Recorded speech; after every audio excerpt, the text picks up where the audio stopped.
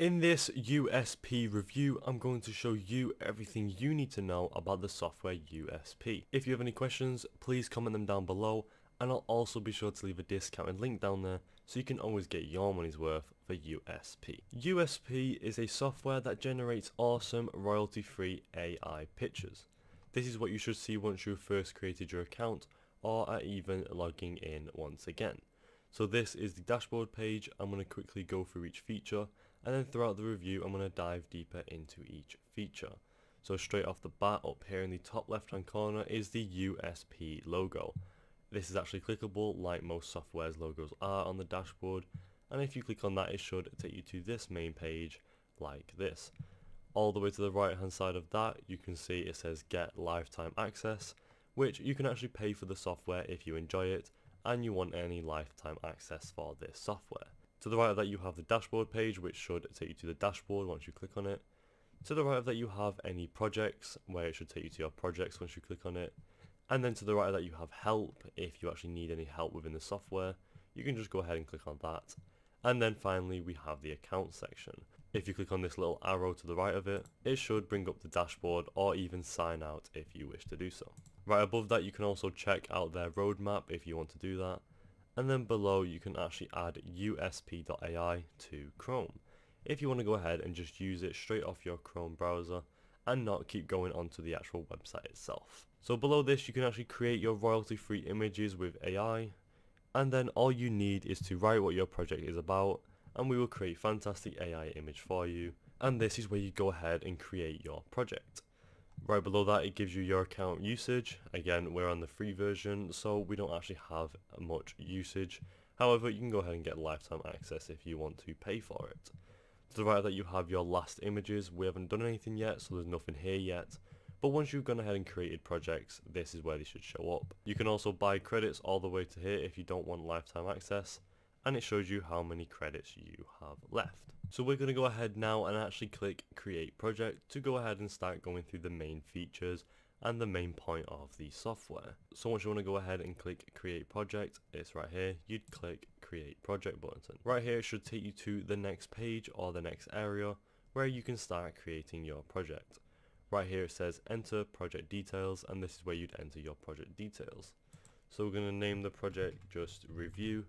And then right below it says your project type, where you change the type of it. You can go through all of these and see which one actually correlates to you, but we're going to go ahead and just click creative. Right here it says your preferred style, and you can go ahead and change your preferred style, again from a lot of variety, but we'll just go with, what is my preferred style? Let's go with abstract. So then once you've done all that, you go ahead and click create in the bottom right hand corner. And this should now take you to the next page where you can actually start generating your new AI image. So right here it says generate new AI image, and you'd enter your description or anything like that about the AI image that you want to create. So right here it gives you a little example like a unicorn flying, and it would give you the image results right there from the AI system.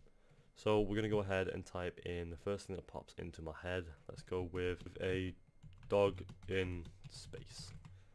A dog in space. We're going to go with that just to see if the AI can actually generate it. Right below that it says choose image ratio, and this is just where you choose the image ratio of your image. So you can have it from square to portrait or to landscape. Let's just keep it square for now. Right below that it says your style. You can change it from abstract or to anything else if you want to go ahead and do that. We're going to go ahead and keep it as abstract. Finally there's more options, and if you click on that you can change all of these options, like an ambient light or even have it as realistic. I'm actually going to go ahead and click realistic because I want to see how the AI actually generates any form of realism. So you can clear selection if you're not happy with it, but once you are happy with your descriptions, you can go ahead and click create, and it should appear on the right hand side. So we're going to go ahead and click create right here, and then it gives it a few seconds where it says I'm working on it. And there you go, it gives you the image results of a dog in space, abstract, realistic, abstract. So right here is my AI image that I have created of a dog in space. Pretty decent. It doesn't really look like space to me, but who am I to judge? I don't know what space looks like in the vast universe. So once you are back on the dashboard, you can see your last images right here, and now you can see I have the little dog in space that I created. Right here it now says show my projects, and once I go ahead and click on that, it takes me to the project section where it shows my project that I just made. I can actually archive this project if I want to, or enter it if I want to do that as well.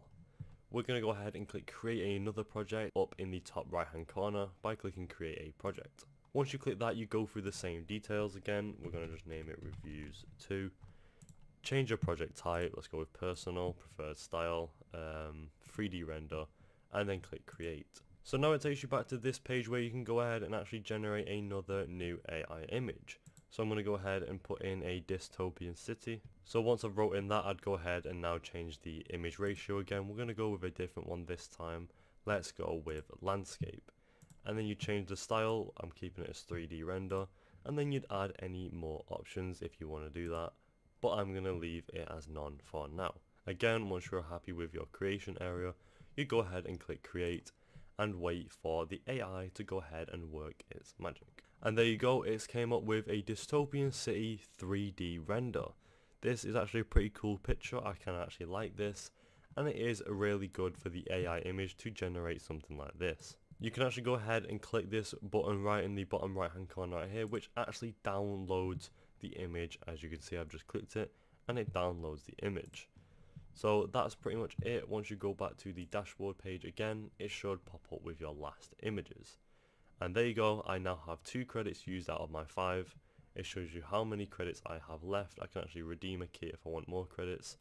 But that's pretty much it for this software area. And there you go, that is it for the USP software review. Overall, I think it's a great software for AI generation images, and I think it's really well integrated with the AI itself. A few features I liked is how easy it actually is to create the AI images by just clicking create a project. You type in a few details and it comes up with the AI image that you actually typed in. Pretty accurate as well, it doesn't come up with anything randomly new or even anything added to it on its own. It's really well integrated. Would I recommend this to anyone? Yes, I would. Anyone looking for these type of softwares, this is one of the best out there. Again, since it's so simplistic and so easy to use. I also like how it has a lot of free credits to begin with, but you can also buy more if you wish to do so. Overall, I think it's a great software. Thank you for watching. I'll see you next time.